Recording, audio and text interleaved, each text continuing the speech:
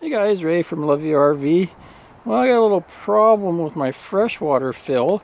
So after I had drained it for the winter, completely drained the tank, and I'm just going to fill it up so I can sanitize it. I started filling up the water, and all of a sudden, oh no, water was pouring out underneath. I'm like, oh crap. Figured I had the skirting and the heated underbelly and everything, and I thought, uh-oh, somehow some water was in there and cracked the tank.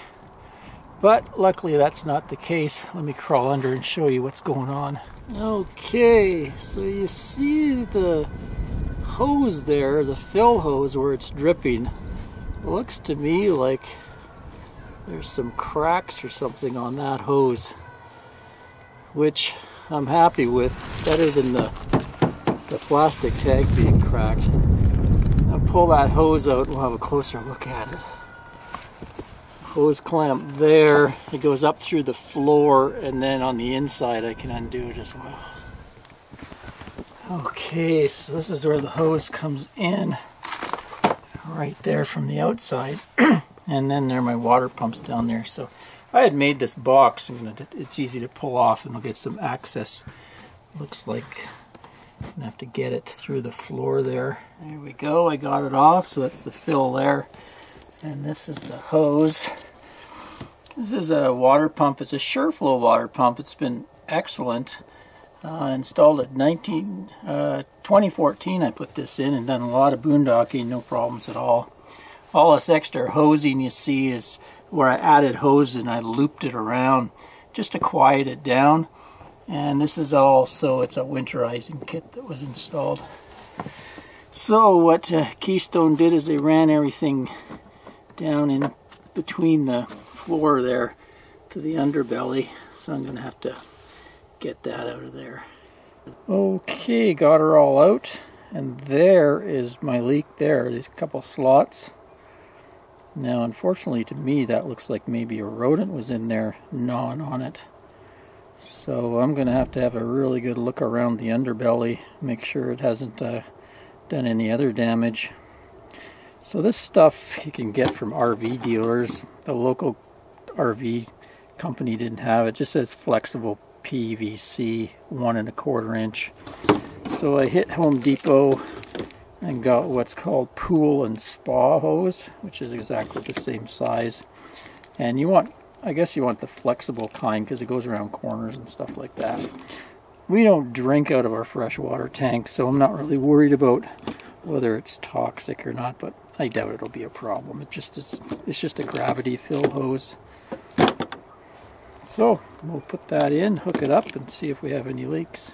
Took a little bit of effort, but I managed to get the hose back threaded down. Keystone had cut a hole in the flooring, and that's where they ran this fill pipe. And then there's also the water pipes. There's the vent pipe and the pickup pipe. Well, there's a hitch in my cunning plan to use the pool hose. Turns out this is a pool vacuum hose. It's a little bit different than the hose they use for the gravity fill on the RV freshwater tank. You can see the inside here is smooth on the RV hose, and this is kind of corrugated also on the inside. So of course when you clamp it down, it was weeping ever so slightly, drip drip drip. In the meantime, what I did is I just filled in the grooves with some silicone, tightened it up with some hose clamps, and it's not leaking or anything. But down the road I'm going to have to get some of the proper stuff.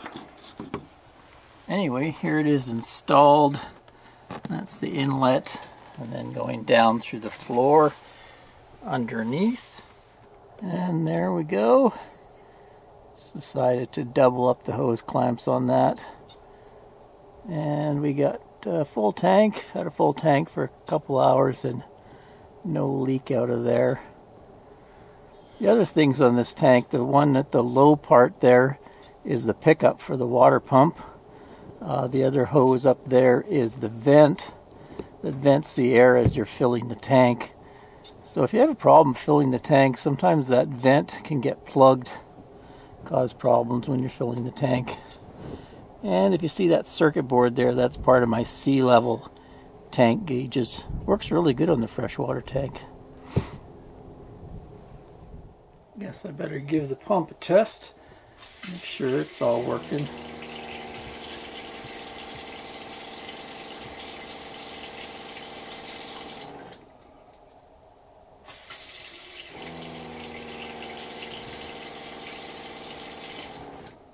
Yeah, seems to be okay. So on Amazon, here's actually the hose I need. There's a Camco one. It's one called Smooth Bore, Automotive Authorities. So I need the 1 1/4 inch.